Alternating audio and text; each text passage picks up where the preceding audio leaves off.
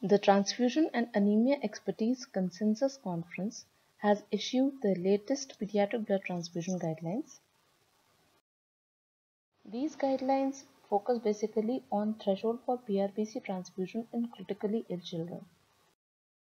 The good practice statements as per the conference is that consider not only hemoglobin concentration but also the overall clinical context, for example the symptoms, physiological markers, lab results before deciding the need for transfusion. Preferably should know the hemoglobin concentration before transfusing, except for if the patient has life-threatening bleeding. So for a general critically ill child, transfuse if hemoglobin is less than 5 gram per deciliter. If between 5 to 7 gram per deciliter, consider your own clinical judgment. And if more than 7 gram per deciliter, consider transfusion only if hemodynamically unstable. Post-transfusion goal should not be necessarily to achieve normal hemoglobin for age, rather it should be to relieve the indication for transfusion like respiratory failure, hemodynamic instability, etc. and not a particular hemoglobin value. For critically ill children with respiratory failure, the guidelines are almost the same. That is, transfuse if hemoglobin less than 5 gram per deciliter. Between 5 to 7, use your clinical judgment. And if more than 7 gram per deciliter, you have to transfuse only if the patient is hemodynamically unstable or if there is respiratory failure with severe acute hypoxemia or chronic cyanosis or hemolytic anemia. Coming on to critically ill children with non-hemorrhagic shock, consider all possible strategies to augment oxygen delivery and decrease oxygen demand, and not only PRBC transfusion. No RBC transfusion in hemodynamically stable but ill children with severe sepsis or septic shock. So, if sepsis or septic shock is there but the patient is hemodynamically unstable, no hypotension, then there is no need. In critically ill children, you have to transfuse if hemoglobin less than 5 gram per deciliter. Consider if between 5 to 7 gram per deciliter depending upon your clinical judgment. And also PRBC's plasma and platelets have to be transfused individually but empirically in ratios between 2:1:1 to 1:1:1 until bleeding is no longer life-threatening. In critically ill children with brain injury, it may be considered if the hemoglobin level is between 7 to 10 gram per deciliter. Brain oxygen monitoring cannot be recommended in determining when to transfuse or when not to transfuse PRBC in these children.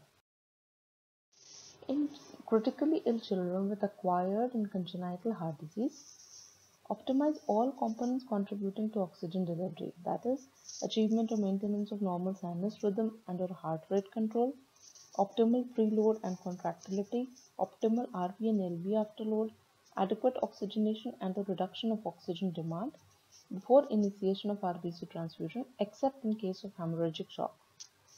Conservative management sparing transfusion should be adopted wherever possible. When deciding to transfuse children undergoing cardiac surgery or heart transplant, must consider the overall clinical context and not only hemoglobin.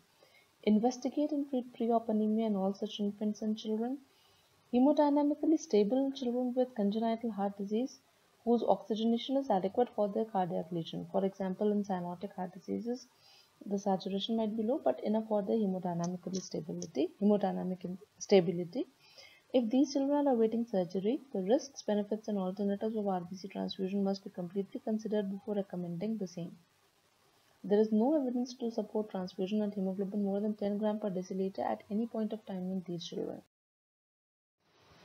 Insufficient evidence to support transfusion to target a specific hemoglobin concentration in children with idiopathic pulmonary hypertension with structurally normal heart. Transfuse to maintain hemoglobin between 7 to 9 gram per deciliter in hemodynamically stable, critically ill children with uncorrected congenital heart disease. And intra and post-op blood sparing and conservation procedures should be followed in those undergoing cardiac surgery to limit donor exposures and other blood component transfusions which can lead to post-operative complications. Now, in critically ill children with hematological diagnosis, In sickle cell disease with critical illness, a preoperative transfusion to achieve hemoglobin 10 gram per deciliter, or rather, the main aim is to achieve a hemoglobin S percentage of less than 30% prior to the administration of general anesthesia. No such recommendation is there for minor surgical procedures in these children. And in sickle cell disease with acute chest syndrome, you should prefer exchange transfusion over simple, that is non-exchange transfusion. Rather than transfusing PRBC, transfuse and remove the HBS containing component of the blood and transfuse the non-HBS component of blood, that is exchange transfusion. In critically ill with oncological disease and BMT candidates, that is bone marrow transplant candidates, hemoglobin 7 to 8 gram per deciliter should be considered as the threshold for transfusion. Those receiving renal replacement therapy, there should be no routine transfusion if hemoglobin is more than 7 gram per deciliter. Selection and processing of RBC components in critically ill children. As per this consensus conference, irradiated cellular blood components, that is in which irradiation is done to the WBCs to wash off the cytokines, to kill off the cytokines and leukotrienes and inflammatory mediators produced by them, is to be done in those with severe congenital or acquired immune deficiency, when the donor blood is a relative of the child, and washed cellular blood components in which washing is from a normal saline to remove the plasma containing products, to avoid the plasma containing products, for example plasma and carb precipitate, in those with history of severe allergic reactions or anaphylaxis to blood transfusions. Consider evaluation of IgA antibodies in Ig deficient individuals and anti-haptoglobin antibodies also in them. And Ig deficient blood components should preferably be used from an Ig deficient donor in those with confirmed IgA deficiency. So just to summarize these guidelines, transfuse if hemoglobin is less than 5 gram per deciliter in almost all the circumstances. If between 5 to 7 gram per deciliter, use your own clinical judgment in almost all the circumstances. And if hemoglobin is 7 gram per deciliter, you may consider transfusion, and rather you must if the patient is hemodynamically unstable, he has respiratory failure, there is acute brain injury, or uncorrected congenital heart disease. I hope you've now understood the recommendations for transfusion in children. So thank you very much for a patient listening. Thank you.